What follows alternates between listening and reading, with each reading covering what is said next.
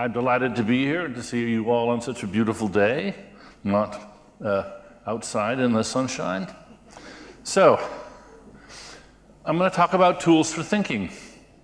One of my students famously said, or I love it, you can't do much carpentry with your bare hands, you can't do much thinking with your bare brain. Oh, by the way, can I have the house lights up? I really like to see faces. This isn't a drama. Thank you. I'll try to make it entertaining, but it's not, thank you. How many of you know about the Flynn effect? Oh, only a few, okay. Named after James Flynn, psychologist. He didn't do the original research, but he's drawn attention to the importance of it. It turns out that since in the 100 years that we've had IQ tests, scores have been going up. IQ tests are normalized at 100 being the average, and so you have to keep tweaking that scoring system. But if you give the test that you gave in 1930 to people today, they'll score on average 130, not 100. At least, as the whole world over too, it's not just in any one area, at least we're a lot better at taking IQ tests than we were 80, 90 years ago. But it seems to be a real pattern, and what might cause that? Flynn thinks that what's happened is that the tools for thinking that are developed and proven and refined in the sciences and in the other academic disciplines have sort of filtered down into popular culture and become part of the ambient culture that you learn independently of school. And that this is why people are actually thinking better. They're actually better problem solvers, they see patterns better, and so forth. In any case, it's a hypothesis that hasn't been disproven and has a good chance of being the right answer to that question. And the reason I mention it is because if you ask me, wait a minute, are you saying that these thinking tools actually make us smarter? I'm saying, yes, they do.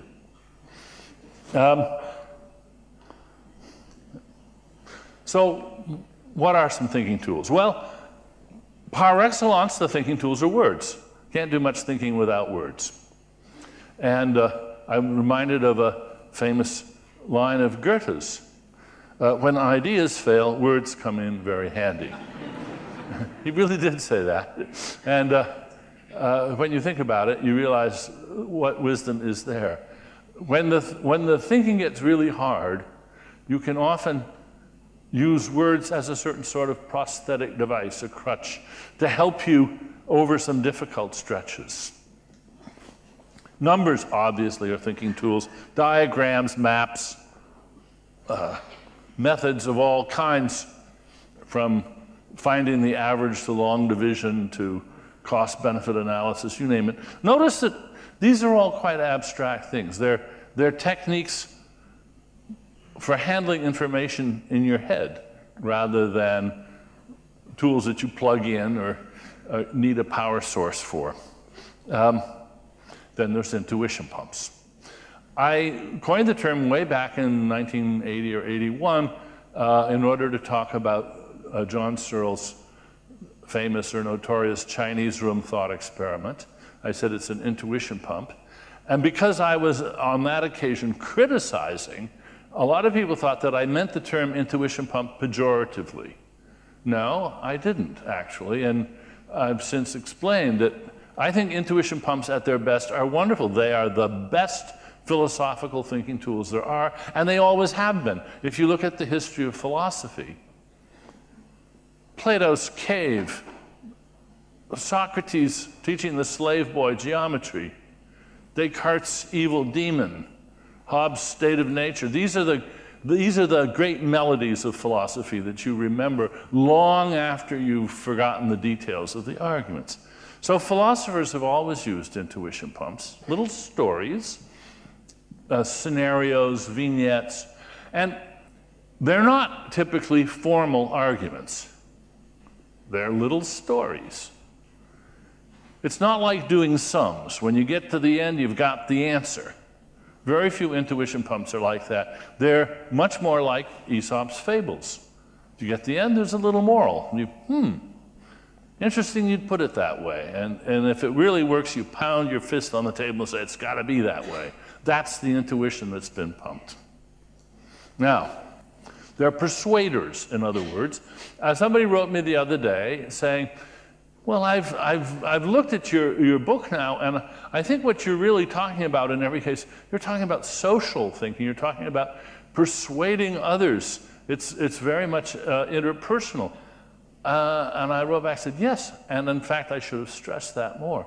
All really serious thinking is interpersonal, I think. I think that's, in fact, one of the keys to how we think is by challenging each other with our ideas.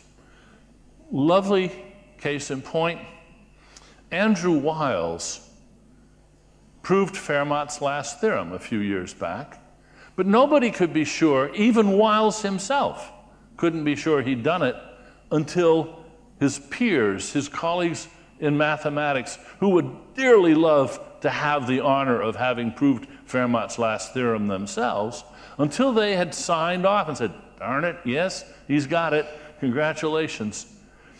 This competitive opponent process between people is actually one of the key intuition pumps or the key thinking tools all on its own. And so this is a book very much about how to persuade others and yourself about difficult matters.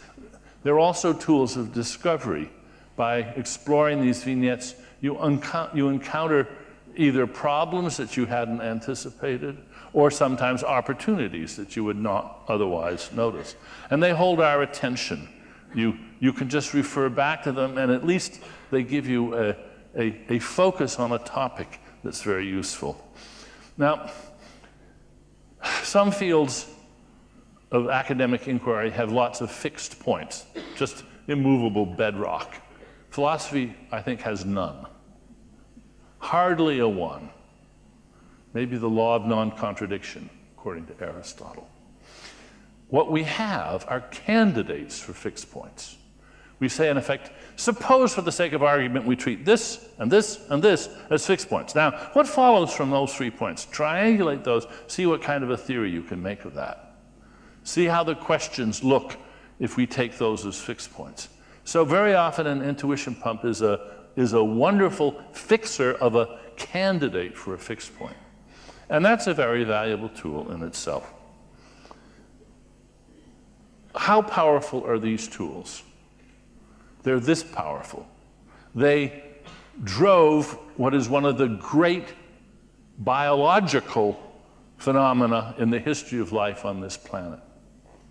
Paul MacCready, the late great green engineer, if you don't know who Paul MacCready is, I'll probably be able to identify him for you by drawing attention to the fact that he's the one who designed and built the Gossamer Albatross, the human-powered airplane that flew across the British Channel.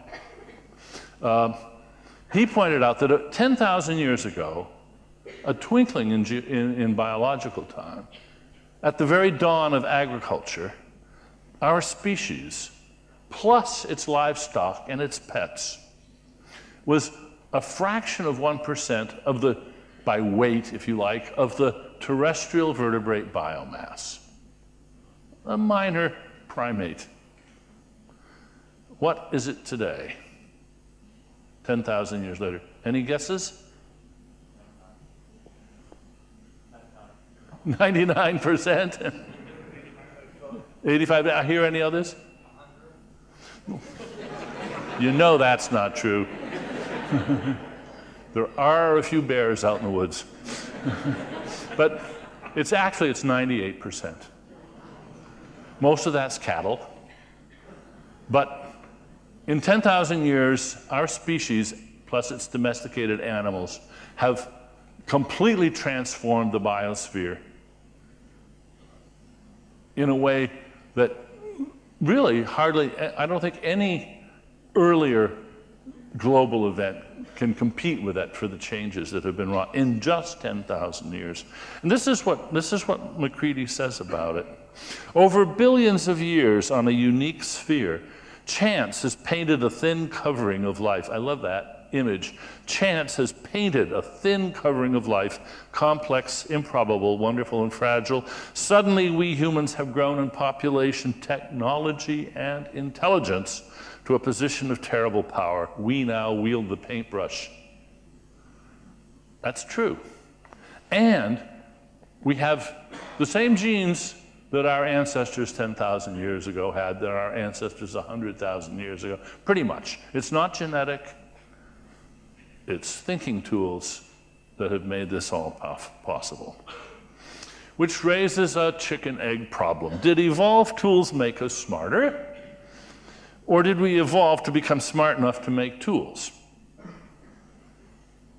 And the answer, as to all good chicken-egg problems, is yes. It's co-evolutionary. It's a sort of bootstrapping thing where we get a little bit smarter, smart enough to make a few tools, and then those tools make us smarter still, and so it goes, building and building and building. My next book is going to be about that process. So, some simple tools from the book. Everybody knows reductio ad absurdum, even if you don't know the name. It is that you might say it's the great crowbar of thought. It is the way you budge people from their position by taking their premises, saying, well, if we assume, for the sake of argument, that your premises are such and such, look what I can do, and then you deduce logically from those premises a contradiction, something absurd.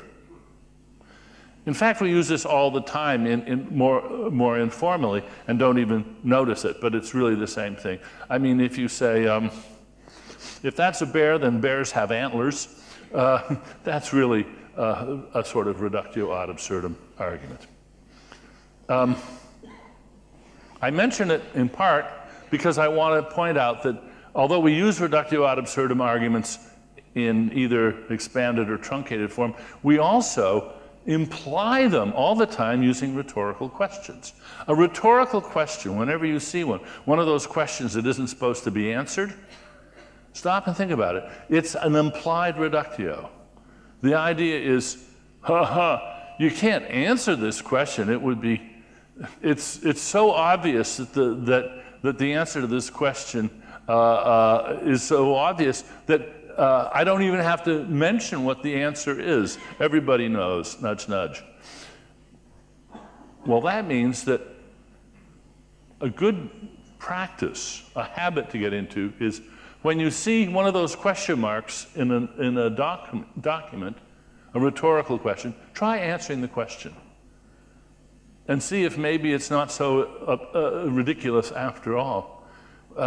In one of my favorite Peanuts cartoon strips, Charlie Brown says something like, well, who's to say what is right and what is wrong? And Lucy says, I will. And try it, you'll like it. Sometimes you can really bring a person up short by just answering their rhetorical question. Then there's the surely alarm. I tell my students, every time you see the word surely, a little bell should ring, ding, and you should pause, hearing the surely alarm, and you should look to see if you have just found the weak point in the argument.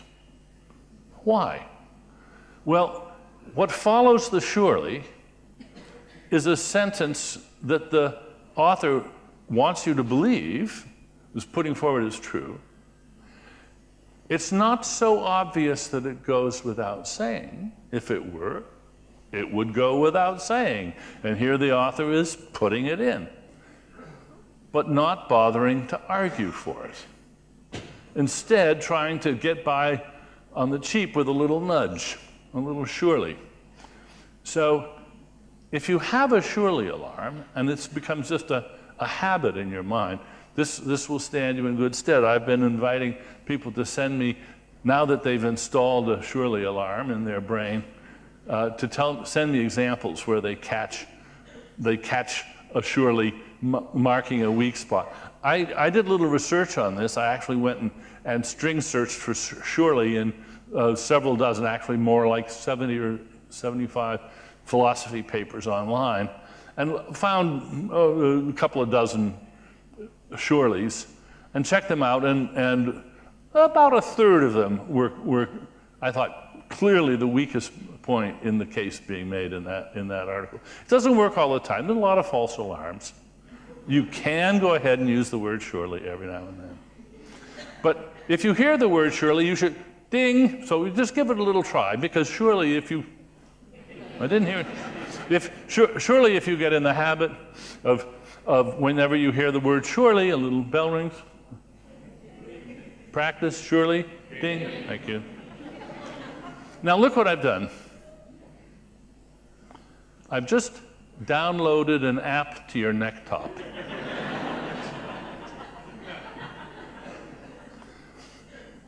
In the same way that an app on your smartphone adds to the functionality of it, gives your smartphone a new talent, a new capacity. It's like Google Alert or something like that. You now have another little tool in your kit that may very well alert you to a weak spot in some argument that you're otherwise impressed with. Okay. Computers are, of course, thinking tools par excellence, and there's a lot about computers in the book, and I have learned from many years' experience that a lot of people think they understand how computers work, and they don't really. And if they just understood a bit more, they would understand a lot more things that can be easily understood with the help of computers.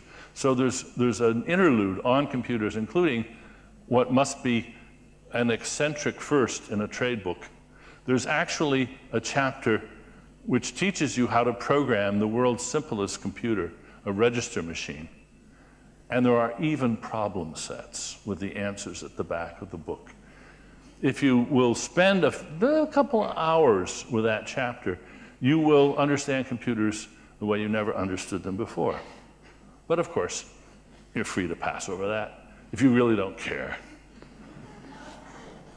How Wang, by the way, was a philosopher who came up with the idea of a register machine around the same time, a little after Gödel's famous proof and Turing coming up with the Turing machine.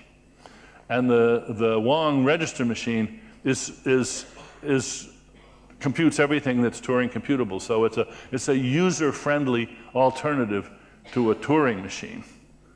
If you've ever tried to program a Turing machine, you know it's hard, it's very counterintuitive, but a register machine is very easy to understand.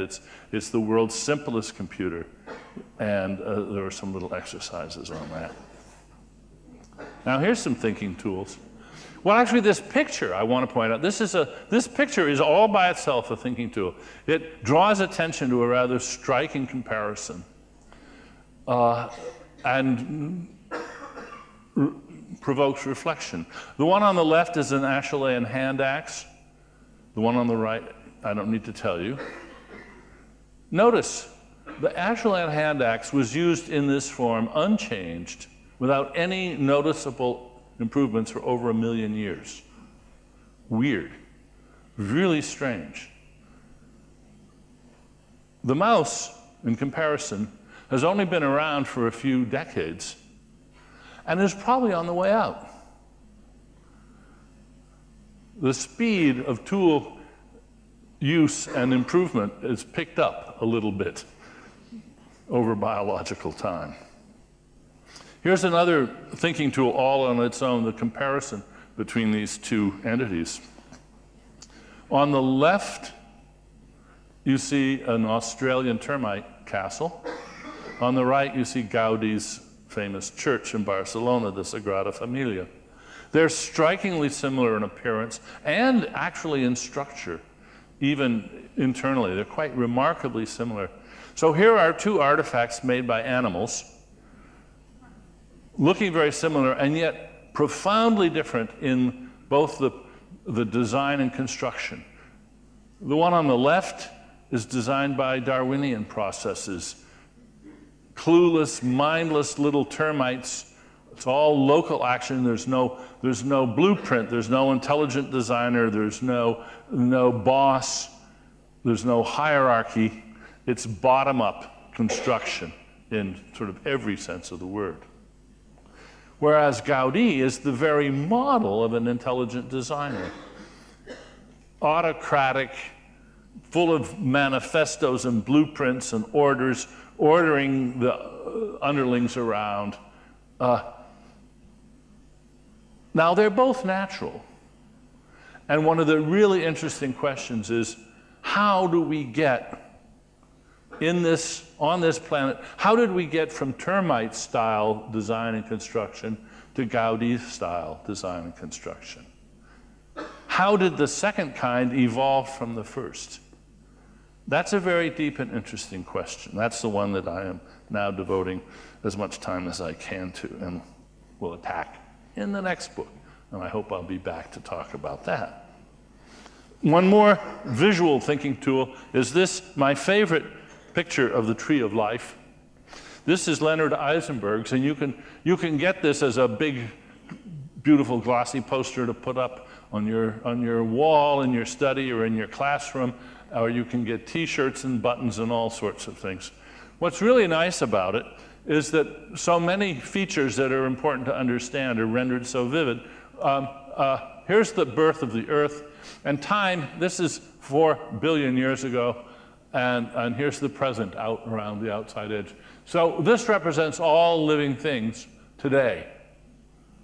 And this represents where it started. And we see that the bacteria and the archaea came first.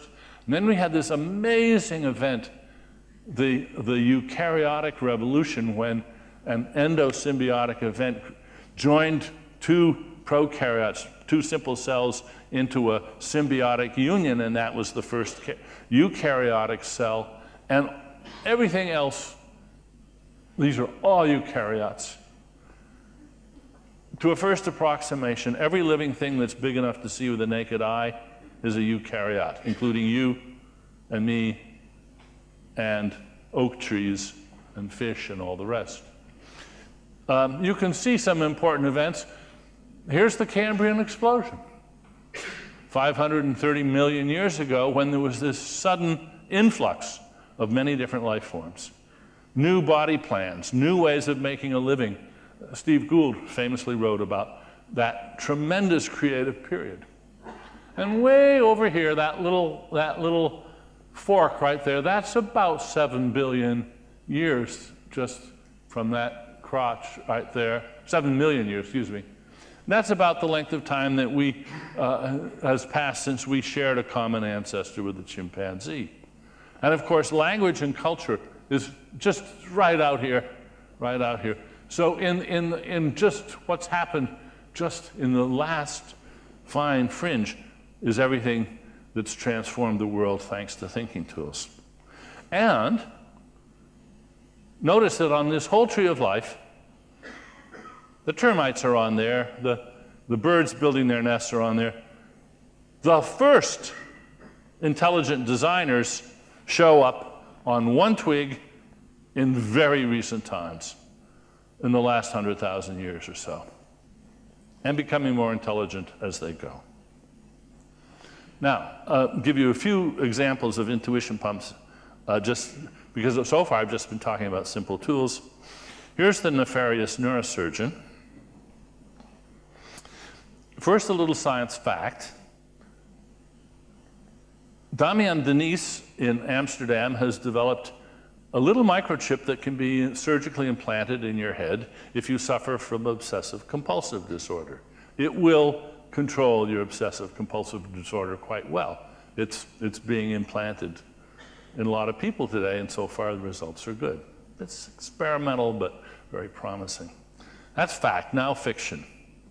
So you see one day this fellow who has OCD goes to see his neurosurgeon and asks her to implant the Denise chip, and she does.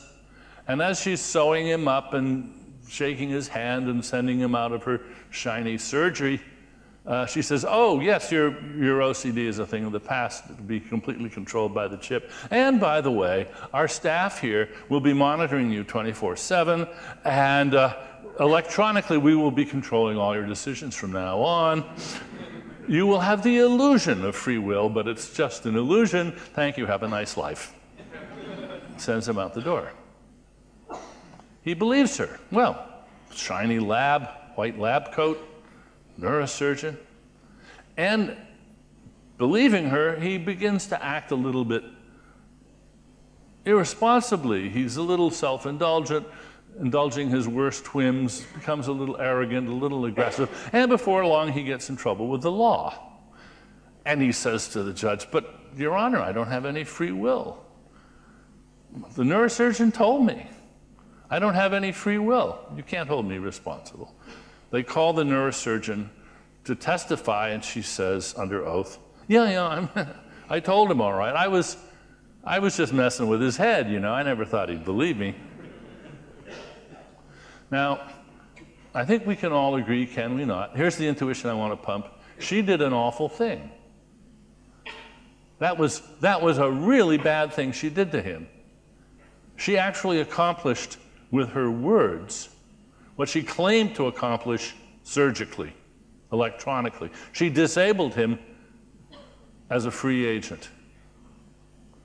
Now, if I've secured that intuition, then I can go on and say to the neuroscientists that it's designed for, and so tell me exactly how is it that your own recent pronouncements in many books and popular articles that neuroscience shows that there is no free will, that free will is an illusion. And I've got quotes to exactly that effect from a lot of very eminent people. I say, well, why isn't that just doing wholesale what she did retail?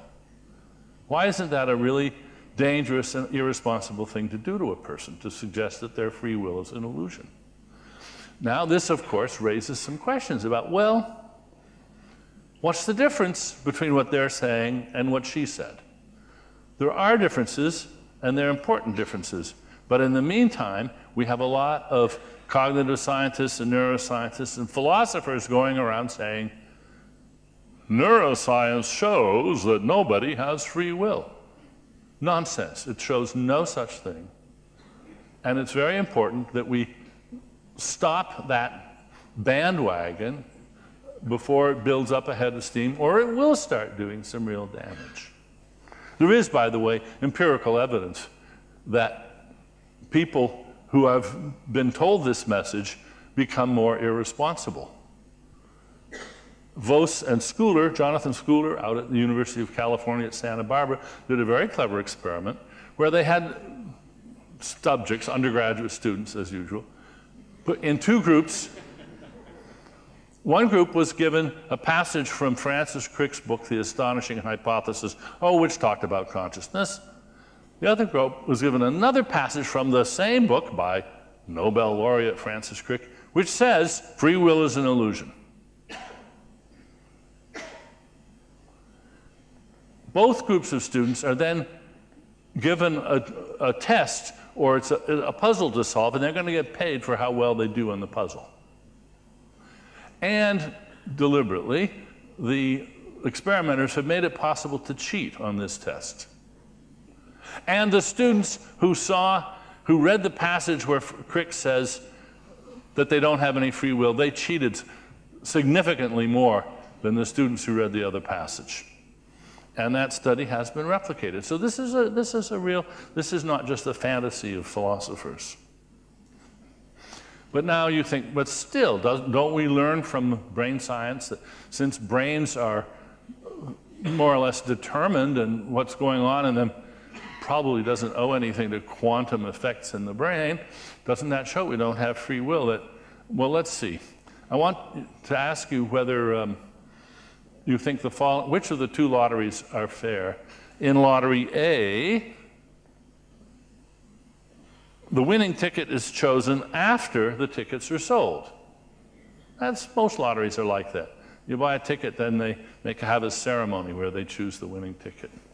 Lottery B is just the same, except the winning ticket is chosen before the tickets are sold, and the ticket stub is locked away in a vault until after the tickets are sold. Now, how many of you think that lottery B is unfair, that you don't really have a chance of winning lottery B, that lottery A may be fair, but lottery B is just some kind of a hoax? How many of you think that? Hardly anybody. I think the audience is right. They're equally good, both of them. Both of them. You have no, and after all, Publishers Clearinghouse bets on this. You send out those envelopes. You may already have won, $1 million or whatever. People see that both of these are fair lotteries with opportunities to win in both cases. But now look, if determinism is true, then all your lottery tickets were chosen before you were born and put in an envelope for you to use as you needed a coin flip, as you needed a little bit of luck. Right? So what? People say, well, then you're determined to have good luck on some occasions and bad luck on others. Yeah, but that's true even if indeterminism is true. There's no difference between indeterminism and determinism as far as you're having opportunities in this life. So we should temper our conviction, very traditional conviction, that there's a deep incompatibility between determinism and free will and moral responsibility. It just isn't there. It takes a lot of intuition pumps to get people to see that, but here's one. Okay.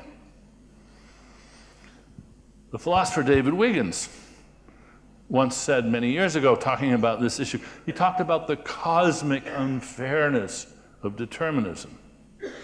And I think a lot of you think, yeah, I know what he means. Yeah, cosmic unfairness of determinism. Yeah. Well, what about the cosmic unfairness of indeterminism? They're equal on this score. You're going to win some, you're going to lose some.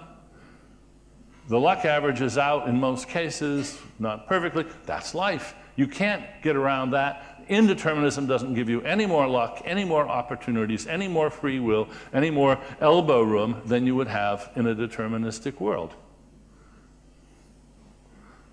I dare say I haven't persuaded many of you of that, but give me time, I'm working on it. Okay, so there they are. The book is sort of like a tapas, and 77 thinking tools, 77 little chapters. And the point of the term intuition pump is that you're encouraged to think of these as gadgets, as devices. You should take them apart, see how they work, reverse engineer them, turn all the knobs, see why they do what they do, then you can build your own. Thanks for coming.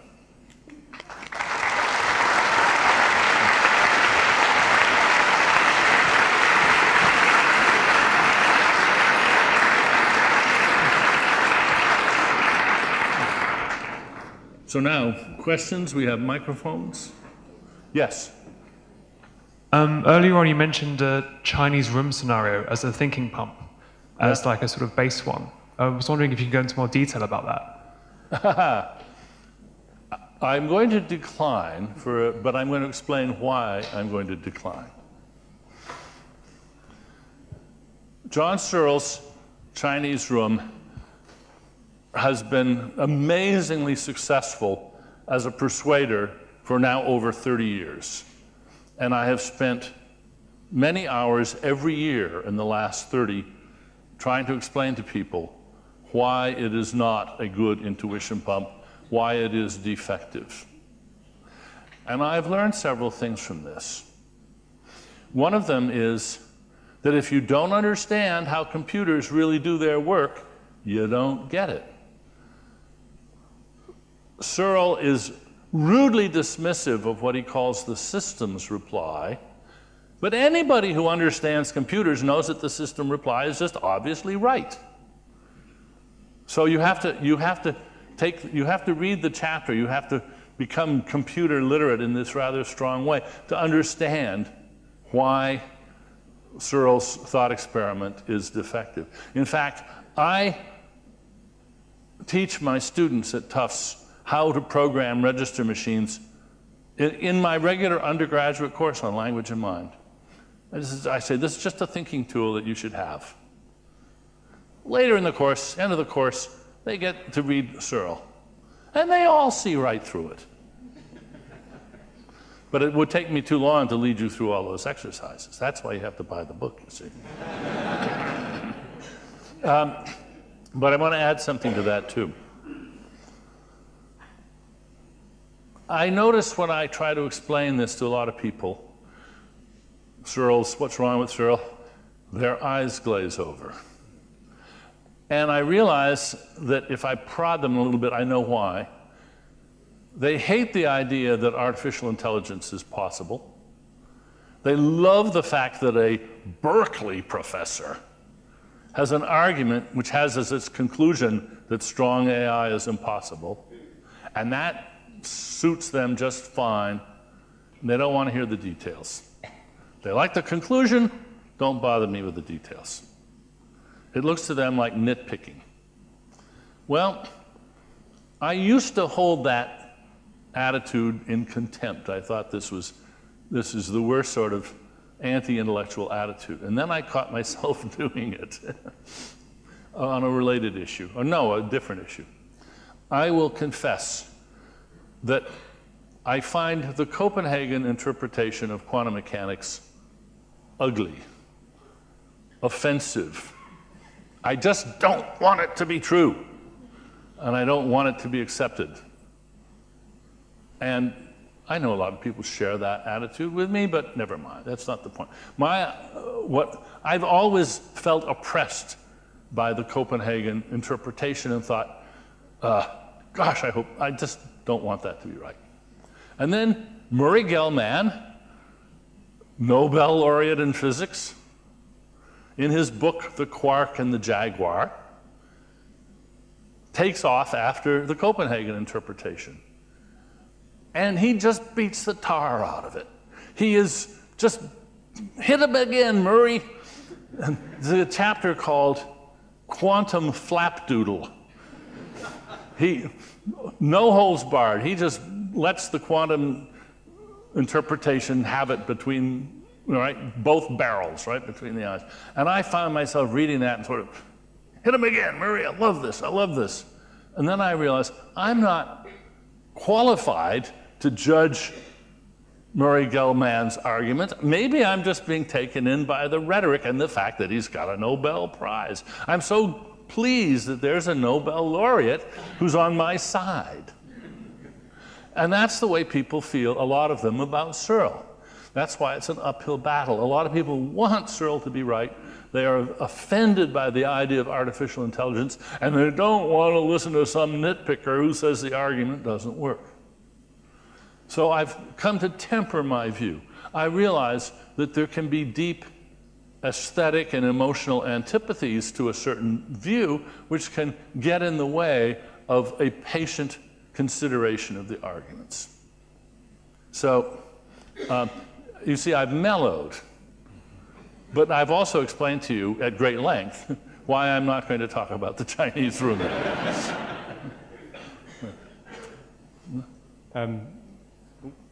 Professor Dennett, I'm up here. Upstairs. Upstairs. Hello. I agree with you about the systems reply, so I suppose I don't need to buy the book or anything.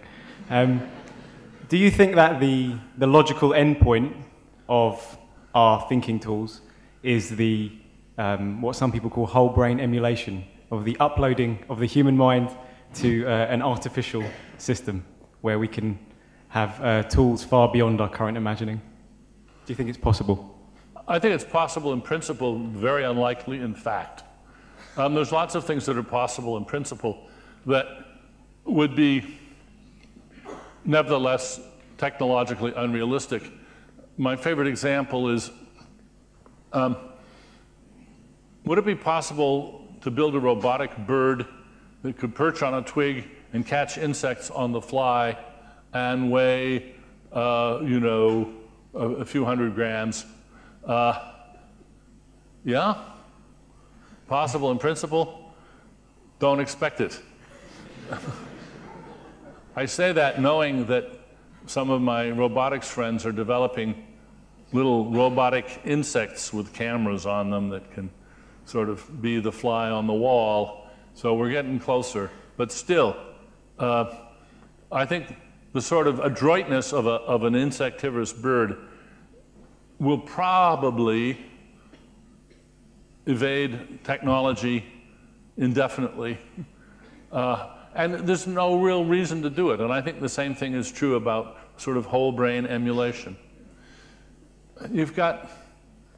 I've recently, by the way, sort of changed my mind about the brain as a computer. As I said to your neck top, I do think your brain is a computer. It's not at all like your laptop. Well, it is because it's a computer. But the organization and the construction of the cerebral computer has some fundamental differences from any device that we've built so far out of silicon. For one thing, in a computer, every memory place, every flip-flop, every logic gate, they're all exactly alike, right down practically to the atoms. And the reliability of the system depends on that tremendous uniformity. It's a masterpiece of precision engineering. Your brain has somewhere between, say, 100 and 200 billion neurons. No two are alike. And they have their own agendas. They're not as slavish as the flip-flops in the machine. They are computing. They're a whole bunch of slightly willful, selfish, interacting slaves, and they do compute, but not really the way your laptop computes.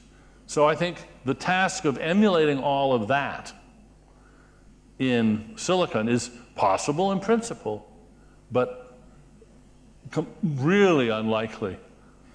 After all, not only do you have some hundreds of billions of neurons, you've got 10 times more astrocytes, glial cells in your brain. And although we used to think of them as sort of little pillows that just protected the neurons, no, turns out they're computing too.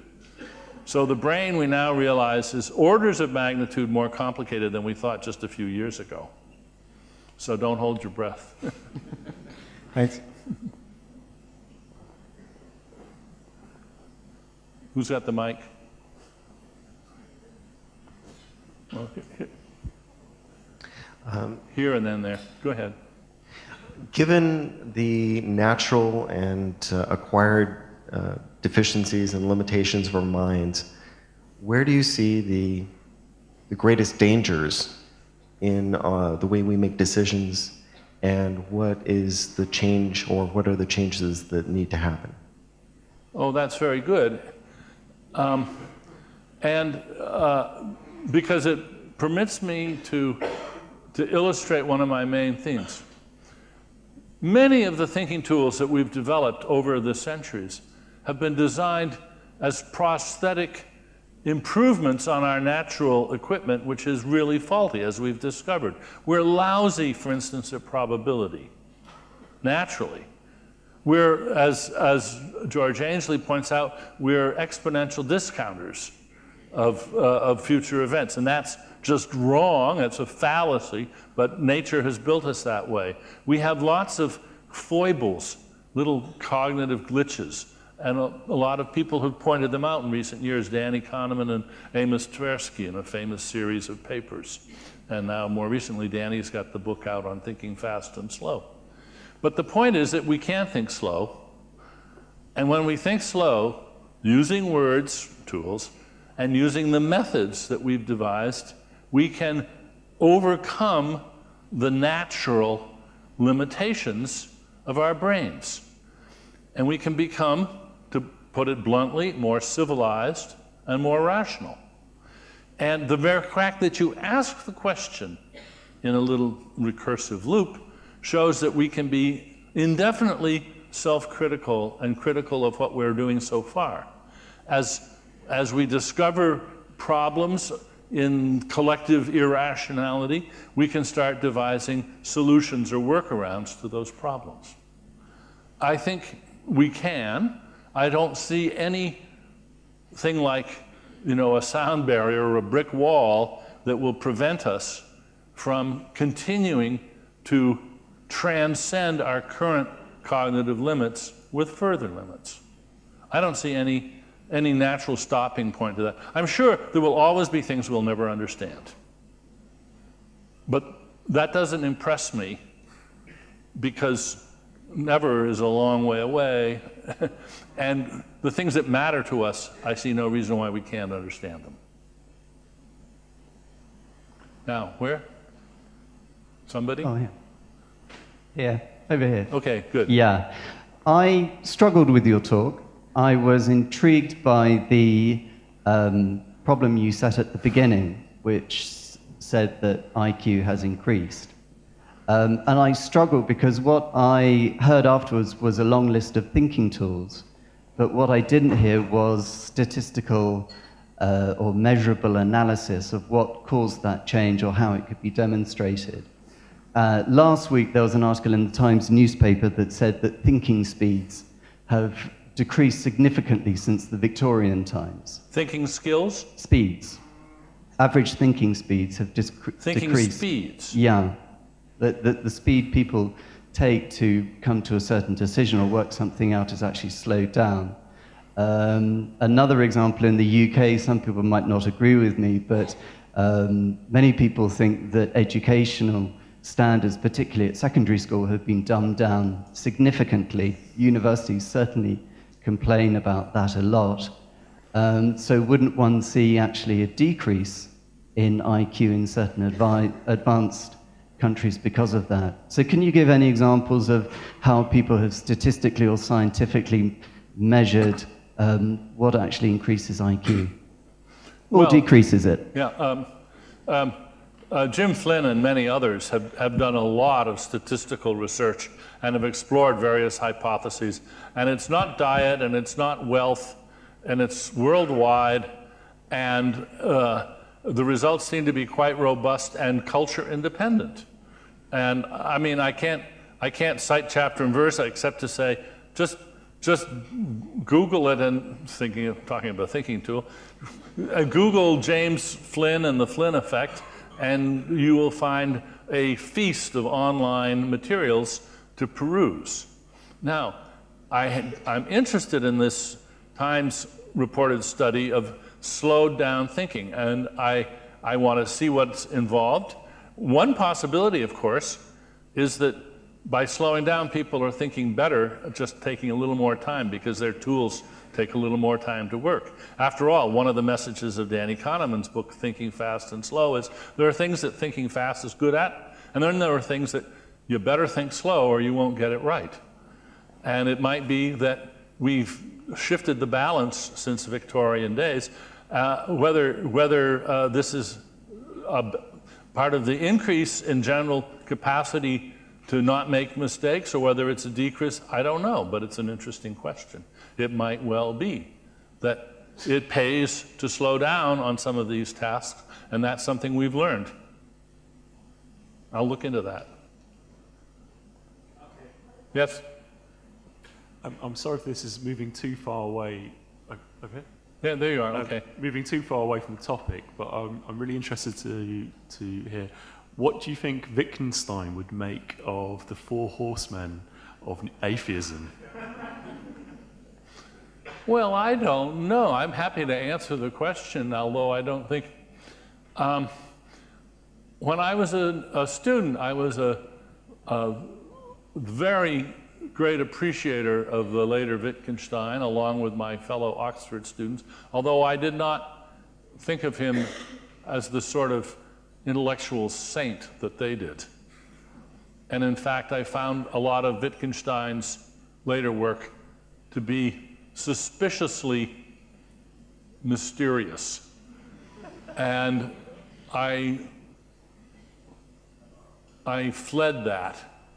It's interesting, you know, we had some training as an engineer, and I've met other engineers who at a certain point in their life suddenly take a swan dive into philosophy, and it's usually disastrous. Wittgenstein clearly wasn't that kind of thinker. He was, I think, himself a great constructor of intuition pumps. What he would make of the four horsemen of atheism, I have no idea.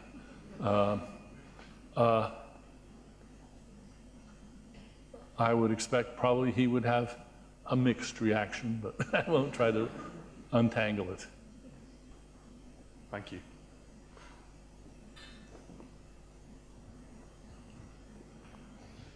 Yeah, this is a non sequitur, so feel free not to answer. But could you think of an intuitive way to explain to a colorblind person that there's information in the visual spectra that they're missing out on, as a person who's not colorblind? Oh, sure. I think, in fact, my experience with people who are colorblind is that they understand color fully well. They can't pass the Ishihara tests, but they know what it's like to pass the test, as well as somebody. After all, I think I can explain to you what it's like to be a pigeon who's a tetrachrome instead of a trichromatic vision. And they see more colors than we do. And things that you and I would find indistinguishable in color are sharply different to them. And we can go into the details. I don't think it's impossible to do the hard work of imagining what this is like in detail. Hello? Hello? There we are. Okay. The lights are down so low I can't really see back there. Okay. Hi. We've been thinking about intuitive tools, and I just wondered whether you think that women are more intuitive than men, as they often think they are. Oh, you're trying to lead me into waters where I do not want to go. But actually, I'm glad you asked me the question, because by intuition pump, I sort of don't mean that everyday sense of intuition. I'm talking about intuition in the philosopher's sense of something that occurs to you that you just think has got to be right and you're not quite sure why. I mean, it happens all the time. I remember actually the first paper I ever published was about artificial intelligence, and Hubert Dreyfus had written his famous Alchemy and Artificial Intelligence diatribe against AI years before Searle. And in that piece, Dreyfus said that they'd never make a computer with intuition, that no computer program would ever have intuition. And in my first publication, I said, actually, it's child's play to make a computer that has intuition. You take your computer program that solves any problem you like. It might be long division or weather prediction or whatever. And you ask it a question, it gives an answer, and you say, how did you work out that answer? And it says, I don't know, it just came to me.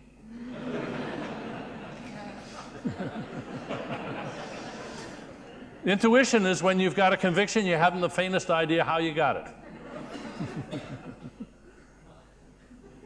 When you have an intuition pump, you know that before the intuition pump you didn't have the idea, now you do, you can be pretty sure that the causation runs through that pump somehow. Now you take the pump apart, see how it works, and you get insight into how you arrived at that intuition.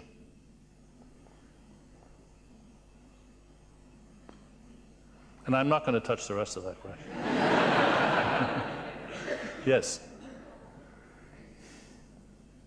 In the same way that we're not quite as good with axes as some of our forebears, do you think that generations get better and worse at using thinking tools? And if so, where do you see the future? Well, first of all, let's confirm that people get worse. How many in this room know how to run a slide rule? Is there anybody under 40 who knows how to run a slide rule? Or how many of you can actually do the algorithm for finding a square root? Yeah, but not many. Use it or lose it. when you can do it all on your hand calculator, you don't bother learning the technique anymore. And, you know, GPS is probably seriously diminishing our capacity to read maps. Wonderful thinking tool, which is, you know, becoming more and more sort of obsolete, and so forth. So I think that with the times, different tools play roles of greater or lesser importance in what we're doing. That will no doubt continue, and the use it or lose it maxim will, I dare say, be maintained in full force. I've always admired and envied my British colleagues who were required in their youth to memorize lots of poetry. And I love it. I love the way they can just find the right line from a Shakespeare play or a poem, and I wish I could do that. I can't. Well, of course, if I really want to get that line, I can get on the web and usually find something appropriate pretty fast. But it's not the same talent they have. But after all, nobody today bothers to memorize train timetables, but people used to do that as a sort of intellectual exercise. I would think we would find better ways of being intellectual athletes than that. And our new tools permit us to do that. So I think we'll go on.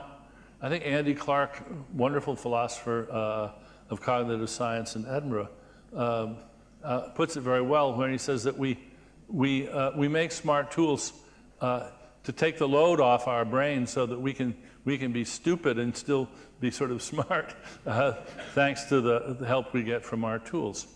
And I think that's years ago. Actually, let me expand on that a little bit more. Years ago at Tufts, George Smith, my wonderful colleague, and I created something called the Curricular Software Studio. And this was to bring computers to bear on the toughest thinking problems we knew. This was creating what we called prosthetics of the imagination. And one of them was a simulated computer on a computer, a 12-bit computer with 256 registers, but you could watch the instruction cycle happen. You could completely slow down about 1,000,000-fold and enlarge about 1,000,000-fold what was going on inside the very box that it was simulated on. That was a lovely thinking tool for expanding people's imagination, giving them a really vivid and reliable, robust tool for imagining things with computers.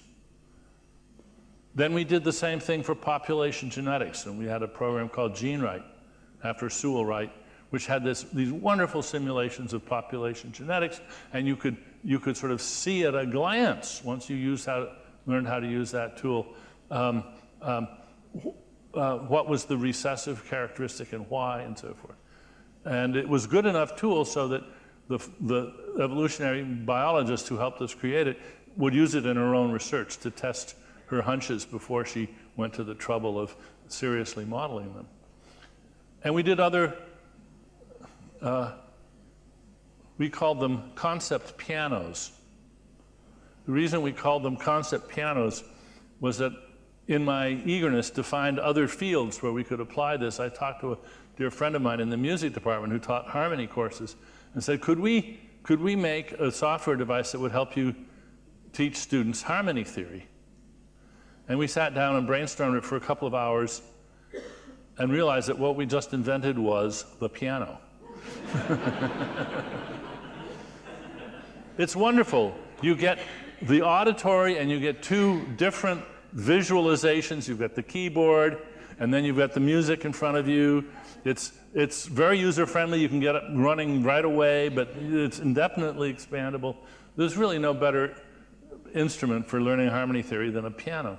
We couldn't really improve on it. So we were making concept pianos in other areas. And the way we used to sort of sell the idea to funders and people like that was to say, look, there's two ways that technology can make you smart. The same way there's two ways that technology can make you strong. There's the bulldozer way. You're still a 98-pound weakling, but in your bulldozer you can move mountains. And then there's the Nautilus machine way. You use the technology to actually improve your muscles and your coordination and so forth.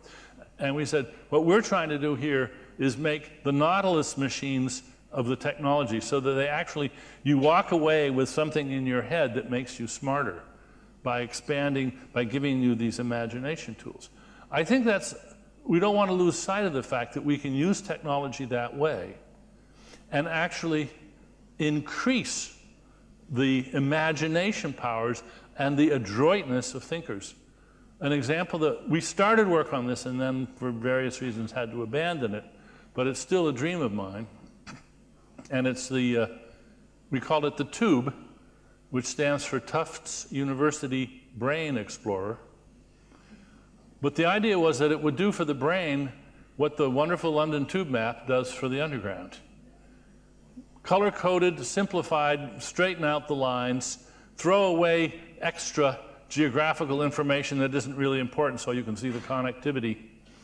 And we're going to have this lovely big three-dimensional color-coded system that would permit students to see what was fastened to what and why in the brain, and we would update it as we went. I still think that's a great idea. And like the tube map, the idea was you can take the London Tube map and then you can impose it on a map which is geographically accurate, and you can discover things that you can't see when you're looking at the map in its regularized, simplified, idealized form. And we want to do the same thing with the brain. When you look at the thing in its idealized form, the cortex is all unfolded, and it's this great dome of a sheet with all this regular, all the columns and all the layers beautifully laid out, and you can see it looks like a computer. Then you shrink wrap the whole thing to fit in the skull, and then you can understand why certain things are right next to each other in the brain, even though they're not connected. So I think that it's possible to use computer technology to enhance our imaginations, not just bypass our imaginations. And I'd like to see more of that done. Yeah. Do I have a mic? Yep. I was just curious if you had the opportunity right now to upload to the rest of humanity one intuition pump and only one. Which one would that be and why? Oh, the trouble is that they're for different people in some cases. The one that I would upload for philosophers is one which I published in Darwin's Dangerous Idea, and because many philosophers view that as, you know, Dennett's popular book about Darwinism, not really a philosophy book, they didn't read it. But that's the two black boxes thought experiment, which I think just drives a spike through the heart of an issue, several issues that metaphysicians have been scratching their heads about for 25 years. And we'll see, maybe second time around they'll pay attention to it. Thanks. Do you think you can teach a humorless person to have a sense of humor?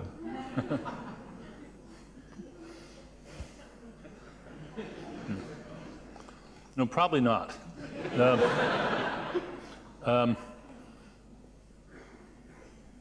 In Consciousness Explained, at one point I sort of promised to come up with a theory of humor and laughter. And then I couldn't. And I sort of wished I could erase that sentence because I couldn't keep that promise. And then a few years ago, a student showed up, Matthew Hurley. He wanted to do a theory of humor with me. And at first I thought his theory was hopeless, didn't like it at all. But he gradually convinced me of it, and we did that book together with Reg Adams, Inside Jokes, using humor to reverse engineer the mind. And I'm really glad that I did that, because I learned a ton, and I'm really proud of the theory. It's the Hurley model. It's not mine in the first place, although I've tweaked it a good deal. But among other things it explains is sort of why you can't have an algorithm for being humorous. Even though we argue the brain is a computer, and we want, it is a computational, it's an evolutionary computational model of humor, but it's not an algorithm for funny. And we don't think there is one, and we say why.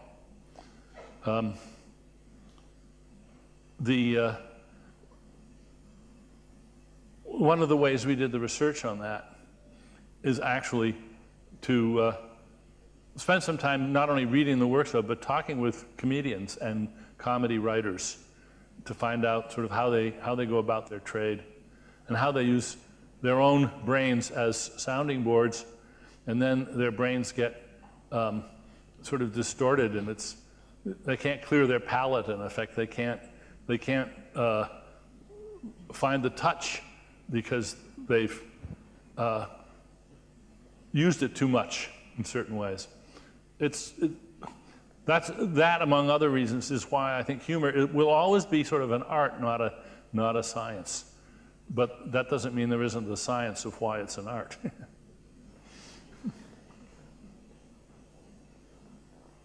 Somewhere? Here. Huh? Hi, we run a decision-making company. We help teams think through complex problems. And I was really struck by your comment that all serious thinking is interpersonal, which will run counter to what we hear a lot every day, or the resistance we face. So I'm just interested to know what leads you to that conclusion.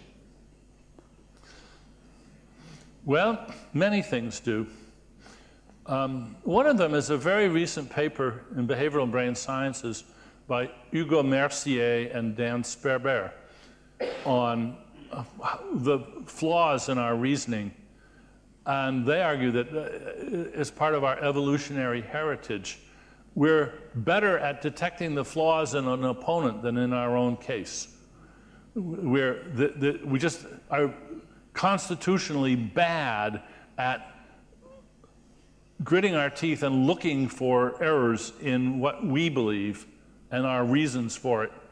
But we're very good at ferreting out the errors in what the other side believes. Well, if that's true, and they make a good case for it, then as just about everywhere else in nature, the way to do this is with an opponent process. Our eyes work with an opponent process in several ways. First of all, the muscles that determine where your eye looks next, those are sort of in a constant tug of war with each other, pulling this way and that, but that's a very sort of friendly tug of war. But then in the frontal eye fields, we've got this other opponent process going on, where there are little teams of neurons that are saying about wherever fixation is. Some of them are saying, home sweet home, nice, I like this, familiar. And the others are saying, boring, been there, done that, they want to move. And there's this constant opponent process between different groups of neurons trying to say, look over here, no, look where we're looking. And they duke it out constantly all day long, and the result is that you have very good patterns of eye tracking, because in the opponent processes among the little groups, they get the job done very well. Unless you've got a problem. And if you've got a deficiency there, then you get abnormal saccading. And if you have abnormal saccading, that means you're not looking where you should be looking, when you should be looking. And that is a profound deficit. There's strong evidence, for instance, that autistic children do not have normal saccading. They don't look where they should. They're not good at gaze monitoring their mothers. And they're not good at joint attention. And this means that whereas a normal infant is just sucking from a fire hose of information all the time, some are not sort of attending to the right place at the right time, and it changes the way their whole brain works. Sometimes for the better, sometimes for the worst.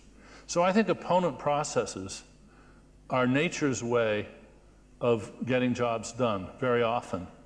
And we should just acknowledge that and exploit it and refine it for whatever it is that we're trying to do. I was fascinated by your approach on free will, and I don't know about anybody else here, but I remember coming into touch with the idea, the kind of sexy, rebellious idea that free will is an illusion.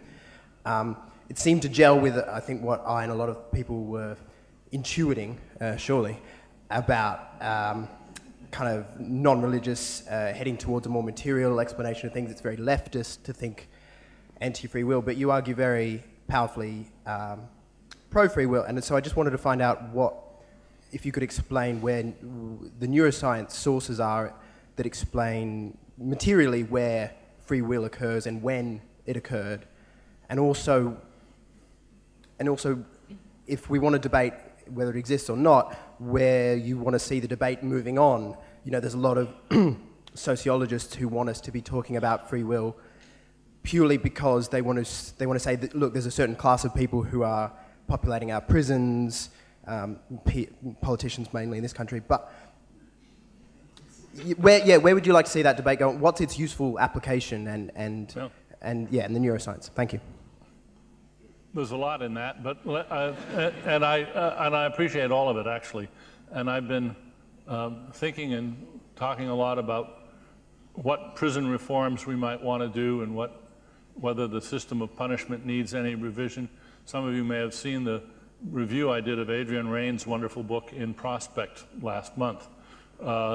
Adrian Rain is the neuroscientist, psychologist who's studied the brains of psychopaths on death row, murderers, a lot of them. And even more amazing is the experiments he did where he got a lot of psychopaths in the wild. That is, they'd never been in any trouble with the law. Well, how do you find psychopaths in the wild? He had a hunch. He got a grant. He hired dozens of temp workers in Los Angeles and found that, sure enough, when he gave them all the tests that are used in the prisons for psychopathy, so it's the sort of gold standard measure, there were psychopaths among the temps at a rate about 3 times the average in the regular population. So now we had a group of psychopaths that had never been in prison, had any trouble with law, and under the certificate of confidentiality that his work was done, he was able to get his graduate assistants to interview these in depth. And they all confessed to armed robberies, rapes, even murders. So they really are psychopaths, and they're really out there, and he's got the tools to study them. Psychopaths are different, but there's other people with other sorts of brain differences that we have to treat differently in our system of law and punishment. I don't agree with all of Rain's proposals. I don't think he does either, by the way, but he's raised the issue very well, and it's called The Anatomy of Violence. But in my own work, what I want to do is turn the tables a little bit and say, instead of looking at the metaphysical foundations of free will and whether or not quantum indeterminacy plays a role, work backwards. Start with the idea of the free agent as being morally competent, being a morally competent agent. And ask yourself, what are the specs for a morally competent agent? What does it have to have in it? What should you be able to do to be morally competent? And we can work that out, I think, quite well. And it turns out that neuroscience has next to nothing to say about how normal people might not be morally competent. I think normal people are morally competent and hence, in that sense, have free will. And because they have free will, they are proper, and because they're morally competent, they are appropriate bearers of full responsibility for their deeds.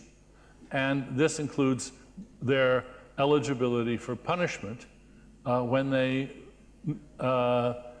commit misdeeds. That's a long story, but I think that's a constructive way of proceeding. most of us, I dare say everybody in this room believes they have free will in this sense. If you believe that you are competent enough to sign a contract, a binding contract, then you have free will in this sense. I mean, then you believe you have free will in this sense. It has nothing to do with determinism or indeterminism. It has to do with your ability to assess outcomes, probabilities, consequences, costs and benefits, the value of reputation, and so forth. If you've got all of that, then when you sign a contract, you mean it. And so it counts.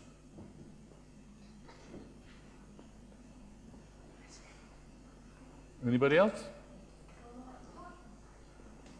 Yeah. One more up top. Yes, let's go. Thank you for your presentation. I have a question with regards to the connection between the physical part of our brain, how this is impacted in our networked and computerized communication as we move on more and more into online networking and communication, and how this will impact our history of philosophy going forward. So, you know, what would our thinking be different, let's say, compared to the Greeks, and how this will be changing and what we need to be thinking about? Thank you. Oh, I think the answer is yes. It's very clear that our thinking today is different from the ancient Greeks, because as small children, we can master all sorts of concepts that the smartest people in Athens couldn't master. Not just about science, but certainly about science. I think we have a hugely enlarged conceptual repertory today compared with the ancient Greeks. That doesn't mean that they weren't wise, but I think it does mean that it was harder for them to work these things out. And if you look at Plato's dialogues, for instance, at least to my eyes, often what I see there strikes me as heroic attempts to think about topics that Plato and his interlocutors don't have the terms for. And they're sort of inventing distinctions and terms as they go along, and sometimes making rather embarrassing mistakes by today's standards.